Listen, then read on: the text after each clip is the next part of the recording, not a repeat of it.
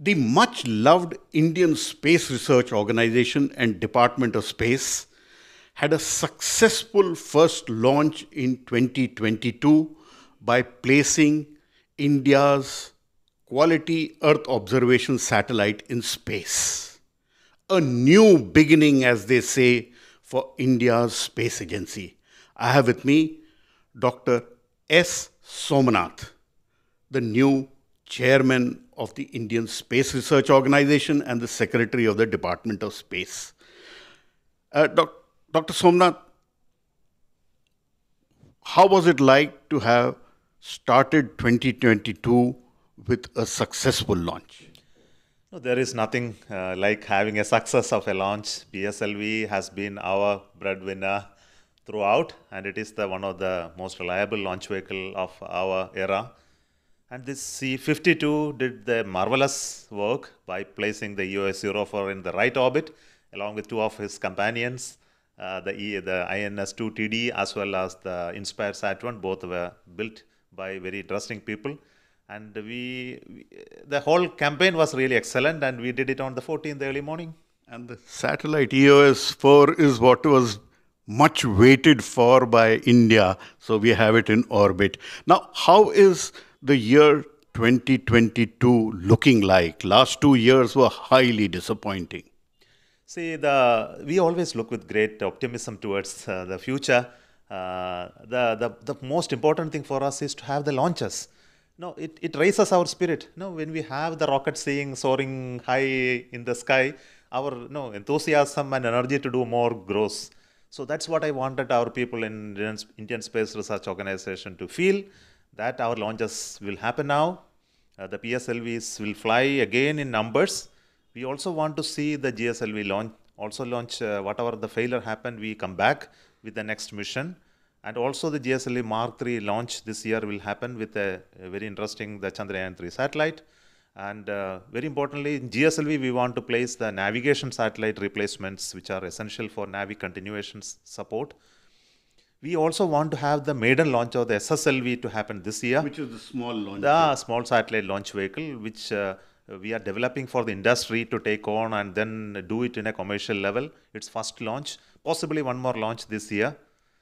How many launches are you looking at? We did 2 in 2021, 2 in 2020, of which one was a failure. Pallavji, you understand that numbers are not the issue here. See, we'll do the launch for a purpose.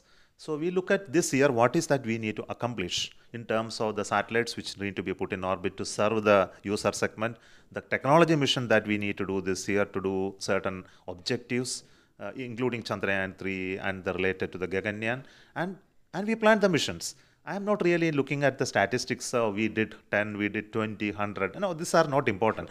Numbers will happen when there is a real need and demand. That's how we are a demand-driven. We serve our national interests. Yeah. So it will happen on time, I'm presuming. It will happen when there is a reason. So we are looking at launch of Chandrayaan-3 in 2022? Sure, that's our goal. Chandrayaan-2, we had that issue and we have solved all that issue, and we built a new satellite called Chandrayaan-3 with certain ruggedness improvements. Now the testing of those features are now going on. We want to complete all the simulation tests, gain confidence to see that yes, we are ready to go for the launch. And the approach is to work on a very energetic mode with enthusiasm now to complete the mission this year itself. So Vikram back with 4 engines or 5 engines? See, the Vikram, there were certain anomalies, issues with regard to the architecture, the configuration, something. And the technical committee has really reviewed and given certain suggestions on how to strengthen it, ruggedize it. And all those features are included, including the engine change. So 4 engines now. Yes. And going forward, see, there is a lot of talk of new space, yes, and how startups and industry needs to contribute, which already it has. ISRO has nurtured so many beautiful industries. And how will it take it? How do you want to take it further? See, the industry has been the backbone of our space program, but the technology continue to remain within ISRO. So this is something that we want to break. We want industries to understand the technology of space technology, both in rockets and satellite, maybe in applications as well. We want them to take on this mantle of building this, not becoming manufacturers or assembly team, etc. So Not vendors, but vendors. suppliers of full vehicles. Full vehicle. I won't call it them suppliers. I will rather say they are system engineers, they are designers, they are the owners of this in the coming years. But it may not happen all on a sudden. It is. Yeah, but EOS 4 was assembled by industry, the Alpha Design Technologies Limited. So you have a certain now track record of private industry participation. It is true for this rocket also. This time PSLV, when it was launched, its harnessing, its wiring, its integration was done by another industry. Oh. So please understand that this type of work is going on throughout the history of ISRO, giving more and more assignments to the industry to take on. But what I am looking at is not this. I am looking at them to build their own spacecraft by their own core design strength, by their own rocket, and using their own core strength, and own it and provide services to this country through their satellites. This is the vision we have to have. And you have helped at least 2 startups I know you nurtured in that direction. Yeah. Are startups ready to take on the big challenges? No, I am seeing them really doing fantastic work. The inspiration within them is really, really great. And the energy. Energy is great. And they are also getting the money needed to do the work. See, energy is one part, but rocket business is a very tough thing. You need a lot of investment. Correct. You need a lot of technology knowledge. And getting it to right at the time is very tough. So they need many support system in place. One is from people who have the knowledge. The testing and other facilities which are there in the disposal of ISRO must be made available to them. And they need systems which they cannot even touch today, because there are systems which will take long gestation time to sometimes they have to be supplied by us to make them successful. We have set all these plans in ready, and we are working with them to make sure they succeed.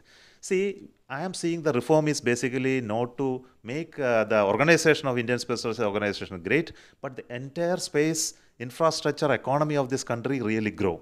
A space ecosystem. Ecosystem involves technology, products, the business, the money. I think all of this have to grow. And also we need a space law. See, we need a space policy. First of all, so the policies include various elements of policy. We had earlier satellite communication policy. We had remote sensing policy. Now we are looking at an all-encompassing single space policy, which will address remote sensing data policy, communication policy of engagement with the user segments, technology transfer policy, space transportation policy, human space flight policy, space exploration policy, then FDI policy. No, all these policies we put under single umbrella, and we are building a space policy with all the stakeholder consultations so that this can be issued as a national space policy. Correct. And we also need some kind of a liability regime, because when private sector comes in, it's an issue, because right now all the liability is taken by the government and the taxpayer. But when a private player comes in, who takes the liability if something goes wrong? How will that be addressed? See, this is addressed to the reforms process. We have created a new entity called InSpace, and that entity is going to be an autonomous entity which will look at 2 important things. One is regulation, and another is the promotion. So the regulation involves allowing new actors, non-governmental entities, to come in and then start working on rockets, satellites, or applications, and it will be approved or licensed for them to do. And the type of responsibilities which we need to take, the state need to take, will be handled through the in-space regulation mechanism, so that if you make a launch and there is a collateral damage, on how the damage, and similarly handling the objects which are space objects, who will own, disown, what are the control regime, etc., will be defined by a space law, and this has to be enacted, which is very, very important before we take up further. Yes. How soon can we see it coming into the parliament? We are hot on top of it. The space policy has been reworked in this last 1 month time based on the direction of the Space Commission. We have almost ready. We'll be presenting again. The Space Act, which was earlier there in draft form, which was circulated, distributed, has now rewritten to reflect the reform which has actually happened, the InSpace and INSIL coming up, how this has to be relooked. So that is being done.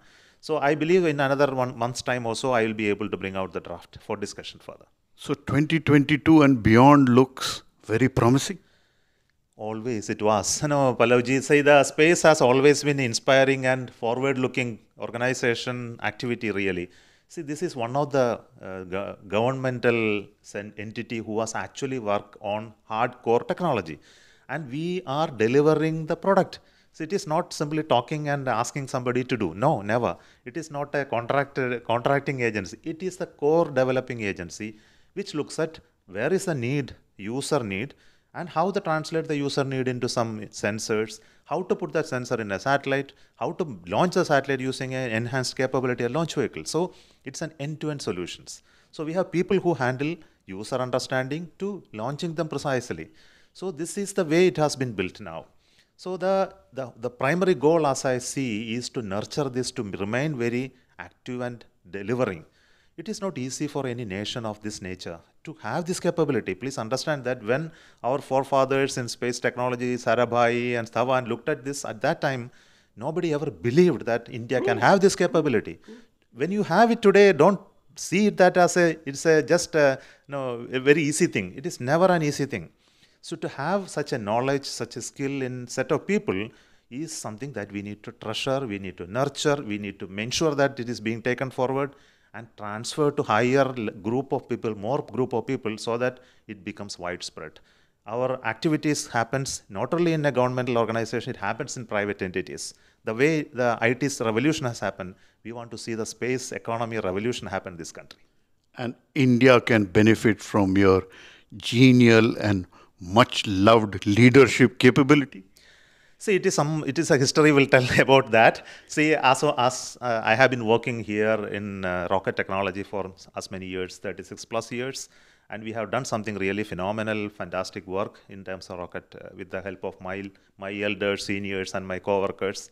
And the current set of juniors and staff which loves you. Naturally, the love is always there in our system. We loved our previous generation had a great respect for what they did. And we generate the respect through supporting and mentoring our youngsters. This is our role. I believe as a leader of the organization, the first and topmost priority is to create the next layer of leadership. And I am going to work on it to create that the vision and the spirit of the space technology in this country is never gone down. So reaching for the skies? Naturally, that's a very good phrase to use, reaching for the skies, but keeping your foot strong on the ground. So that was Dr. S. Somanath, the new chairman of Indian Space Research Organization and the secretary of the Department of Space, saying, ISRO wants to go for the skies, but keep its foot on the ground. The application part of ISRO's work is simply superb. From monitoring floods, fisheries, disaster management, and going to Moon and Mars.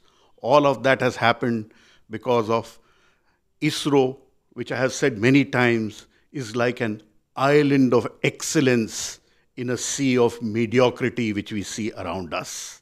And it hopes to create more glory in times to come. More power to the young engineers and scientists at ISRO. In New Delhi, Pallava, Bagla.